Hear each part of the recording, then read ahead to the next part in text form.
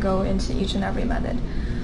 So for all three methods here, all links to this depreciation entry. So this is really not news to you because we already talked about this in the first 4 chapters. The key point here is that we want to determine what goes into the dollar amount. Okay, what is the part that we want to depreciate? So always, for all three methods when we depreciate, it will always be this entry.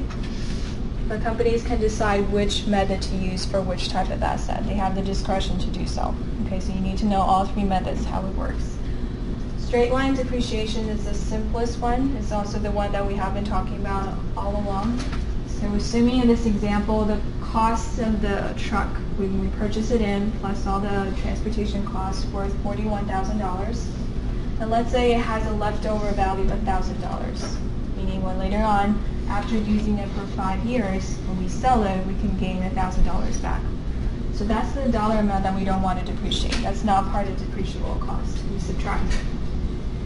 Okay, so the right-hand side here, you have $41,000 the purchase price minus any leftover value. This is the part that we want to spread along the years, $40,000 only, divided by 5 years. This part here only factors in if the company wants to do a monthly statement. Or let's say the company purchased the asset later on the year, not from the beginning of the year. Then you determine what is the monthly depreciation.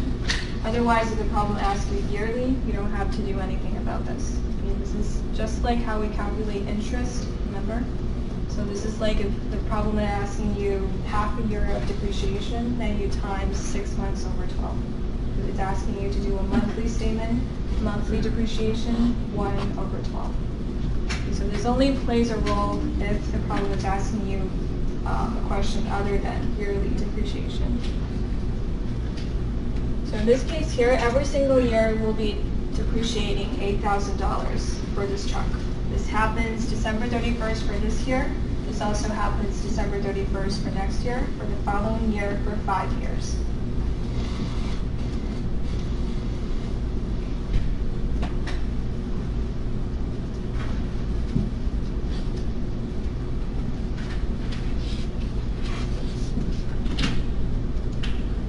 If we take a look at a table of all the years of depreciation, it will look like this. This is exactly the same concept, just spreading